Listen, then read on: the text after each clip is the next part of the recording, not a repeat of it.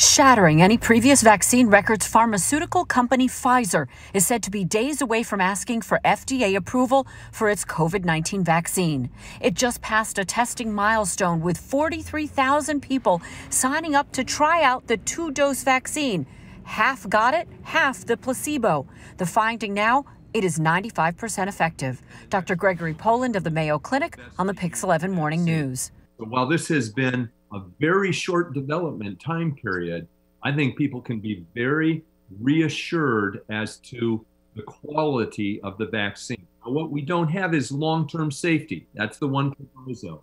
The worst side effects so far, up to 4% of people had fatigue or a headache after getting the injection. Pfizer already making doses with enough to vaccinate 25 million people, expected to be available by the end of the year, and 1.3 billion doses by the end of 2021. There are some groups, though, that may need more information before vaccinating. Children, pregnant women, perhaps highly immunocompromised individuals. Those are different stories. Storage and transportation will also be challenging, as super cold freezers are needed for that, which could impact how it actually gets to patients.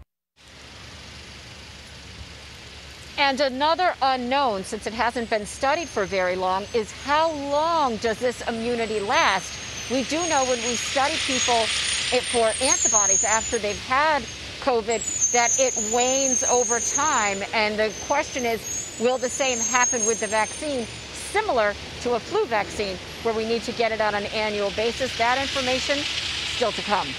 Reporting live on the East Side, I'm Kirsten Cole, Pix 11 News.